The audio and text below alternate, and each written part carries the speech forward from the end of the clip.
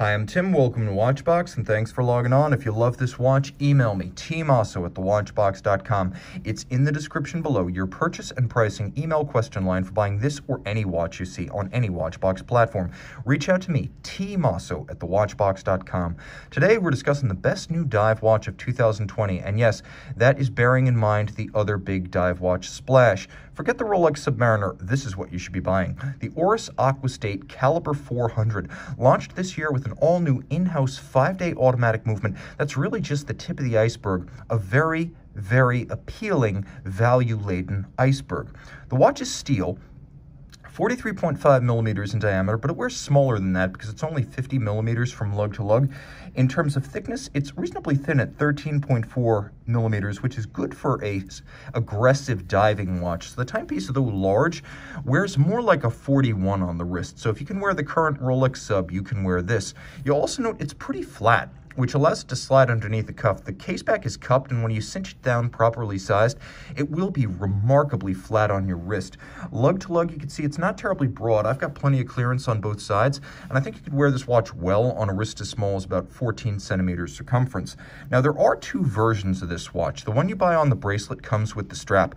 The one you buy on the strap comes only with the strap, but you could, if you wish, buy the bracelet. I say this because this is also the first Oris Aquis to feature a quick release system for its lug junction. So I can quickly and easily pop open this little clamshell snap and pull the strap right out. I could do that easily on each side without any tools, and this is a new feature on the Oris Aquis. You'll also note the strap is nicely made. It's supple, it's thick so it won't tear. It has a little hollow under each side to better vent the wrist, and as you can see, it's a handsome matte finish with a little bit of a striation that leads into the lug junction. It's good looking, it feels good, and it's equipped with a full deployant clasp, which you can see is a trigger release, so it can pop open accidentally. A big upgrade from the clamshells generally used by Breitling at a higher price point. As you can see, it's a combination of satin finish and polish externally with a little bit of engine turning internally, which is a detail I like. There is a minderless system, and I always use that term to describe a strap that ducks under the clasp, so there's no need for strap minders on the opposite side. It's a very clean look. No excess length is externally visible once this is strapped together and pinned in place and properly sized for your wrist. Now, if you look, you can see that there's actually a push-button slider system built in. You can pull this all the way out and use it as a dive extension, or you can take advantage of the 5 detents that are built in, so you can use it for precise adjustment of the sizing. Rolling over the case band, you can see it's a fascinating and non-standard case. Everyone seems to copy the Submariner, but Oris, to its credit, designed a case that looks like nothing else in the dive segment.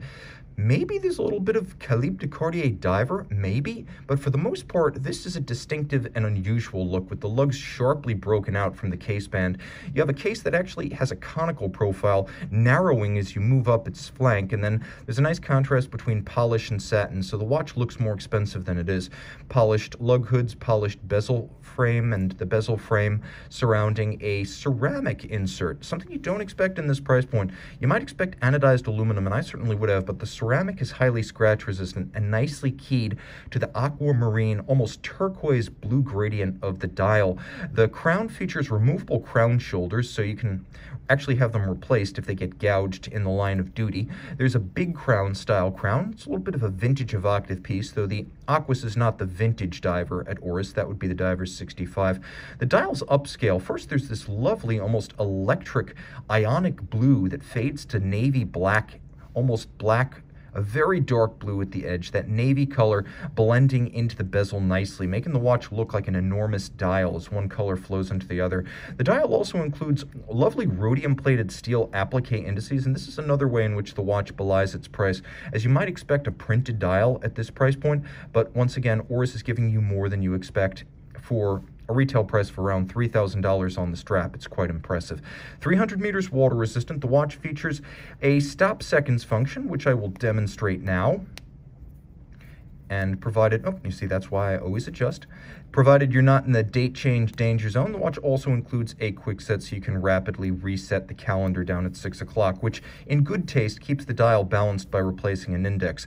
Loom shot to follow, but around case back, all is changed. This is the new Calibre 400. Headline numbers: 5-day power reserve, 10-year warranty. Both are a big deal. Now, the movement is almost a high-end caliber in its bare specifications. It's adjusted to 5 positions like a chronometer. The 21-jewel movement is guaranteed to run from the factory no worse than -3 + 5 seconds per 24 hours, which is even in excess of the COSC requirements. The balance is still a high beat balance. Beats away at 28,800 vibrations per hour, so a low beat rate wasn't used to extend the power reserve. 2 large mainspring barrels were used to extend the power reserve. Look carefully, and you can even see an unlubricated, high-efficiency, anti-magnetic, full silicon escapement. Edicron is used to adjust, and I like that, the timing, because Edicron allows for very precise adjustment, and there's even a proprietary micrometric regulator with a rack and pinion screw mounted on the opposite side of the regulator assembly. It's a sort of cool combination of satin finish and media blasting, which is price appropriate and also looks kind of cool, as the watch has a machine aesthetic. Everything about this timepiece is impressive. Again, if you want something that's technically proficient on a comparable level, you're probably going to be looking at a Blancpain 50 Fathoms, because you're not going to get anywhere near 5 days of power reserve out of a Rolex Submariner, even the 2020. So this is a watch that exceeded my expectations and exceeded my highest hopes. The best new dive watch of 2020 is the Oris Aquis Date. Reach out to Tim Mosso at thewatchbox.com for purchase and pricing details. And we're back with the Oris Aquis Date. I should mention the watch also has a high degree of anti-magnetism, not Milgauss, not the likes of the anti-magnetic or amagnetic Swatch watches, but solidly more than the ISO 764 standard for an anti-magnetic watch.